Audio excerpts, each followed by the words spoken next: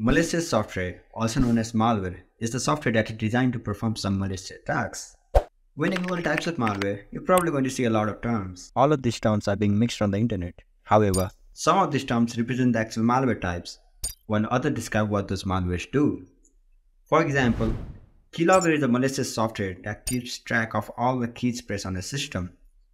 And keylogging, well, it is the act of recording all keystrokes. It is a type of cyber attack. Similarly, cryptojacking is a type of cyber attack where the attacker is using a PC to mine the cryptocurrency.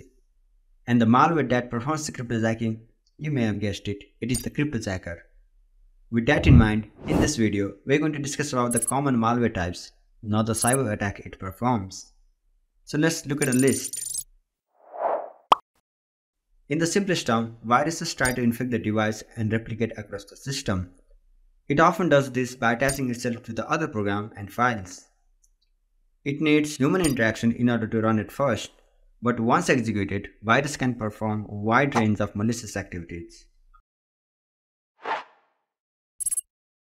Worms are a type of malware that can propagate automatically. Unlike viruses, worms are self-contained, which means it can spread independently once they gain the access to the network. They often use a variety of techniques for propagation, which include scanning for open vulnerable ports, exploiting vulnerabilities, and even brute forcing weak passwords. Ransomware is the most infamous type of malware on the list. It locks away important files and demands money in exchange for unlocking them. In short, this is straight up kidnapping a file and demanding for the ransom, hence the name ransomware. In the last year alone, ransomware payments exceed $1 billion, hitting highest of all time. Every malware tried to hide their presence to avoid detection, but rootkits, they take it to the next level. They hide themselves in the system level processes, where the antivirus won't get to them.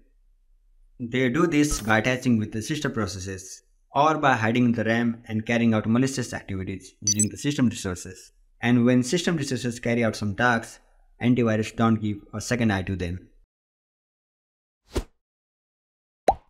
Keylogger is a type of malware that secretly records every keystroke pressed on the computer. It can include everything from username, passwords to credit card numbers. And these captured data is sent to the attacker, who can use them for malicious purposes such as fraud, identity theft, etc. This is a type of malware that gathers information about the user without their consent.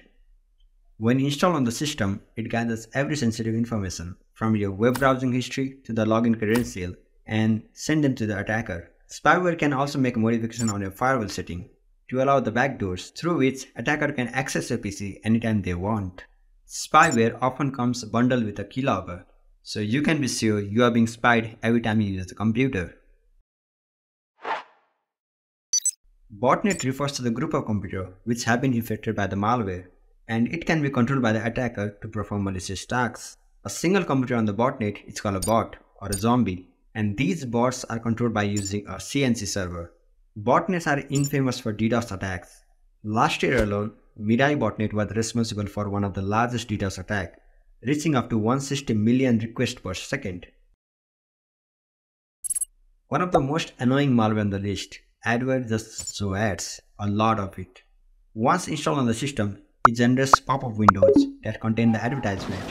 It gets in a system when the user is trying to install some legitimate application that adware is bundled with. And while adware typically just show ads, we never know what it's truly capable of. So if you see ads popping up on their own, scan your PC and remove that adware. These type of malware require no malicious files and works directly within the computer memory instead of the hard drive.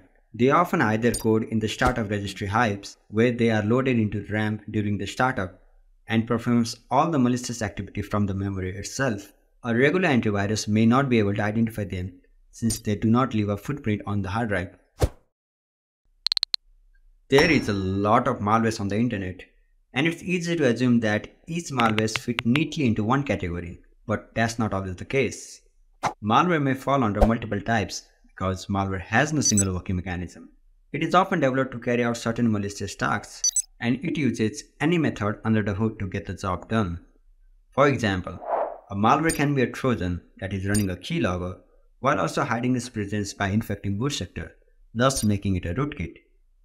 Here, a single malware fell under the category of Trojan, keylogger, and the rootkit. But still, we didn't talk about every single malware type because, well, frankly, there is a lot. But most of the types just got their name from the malicious act they do. For example, if they wipe the system, that's a wiper malware. They hijack a browser, that's a browser hijacker. You get the idea.